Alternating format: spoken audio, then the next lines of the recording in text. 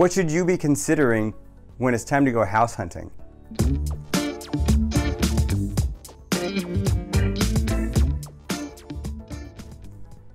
I put together a list of things I think are helpful to have the right mindset when you're going to purchase your home.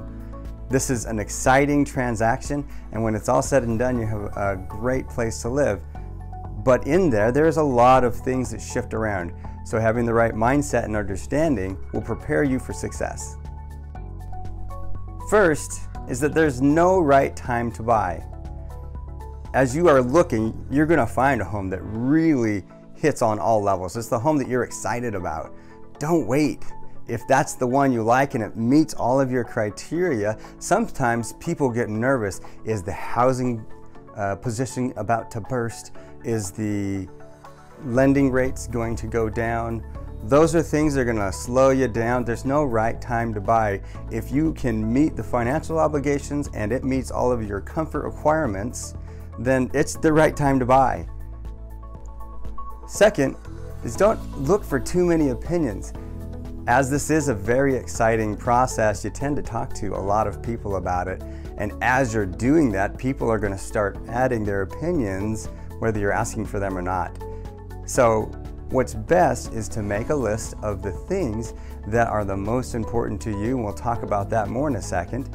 And then as you're looking and you find the home that hits those most important things, then you're going to be ready to purchase. Things like comfort, is it in the right location? Is it going to give my home or my kids a safe place to live? Those are important. The opinions of everybody else, not so much.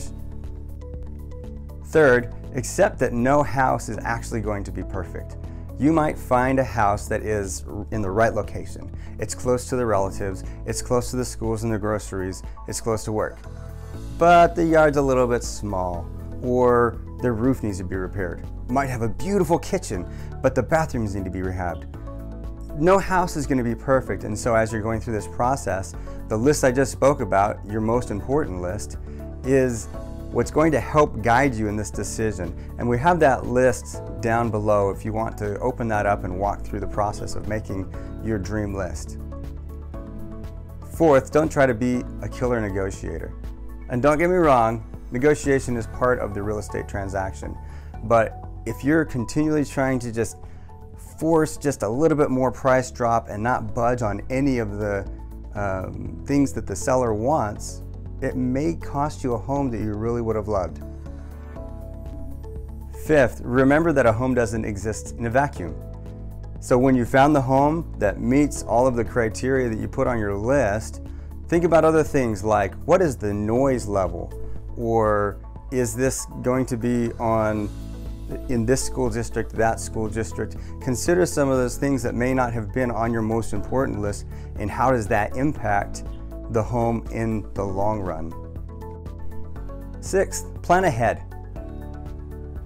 It's so exciting to jump online and start looking at your favorite home site and see everything that you're looking for in a property. And then when you find the property, now you're ready to take action. You're like, oh, let me call a realtor. Plan ahead. If you're actually looking to take a move, you need to take some steps beforehand, like get a hold of a mortgage broker. Figure out what it is that you can actually purchase. What are the insurance costs going to be? Plan ahead on your moving schedule.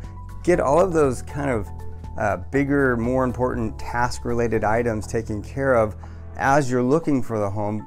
That way, you don't go and make an offer and have a lot of contingencies like, oh, I must first do this and this and this. Those things make it hard for a seller to want to choose your option versus somebody else's on who they're going to sell to. And in this really difficult market where homes are flying off the market so quickly, you don't want any reason for a seller to question if you're ready to close. Last, choose a home because you love it. Then you can think about what's the appreciation going to be over time. It's true, purchasing a home is a great investment, but its first and primary need is to be a comfortable, safe, happy place to live. So as you're considering what home you're going to buy, think first, am I going to love it? And then you can look at what is the long-term financial benefit of it. So here's my list. This is what I walked through and wanted to just kind of get your mindset focused around as you're preparing to purchase a home.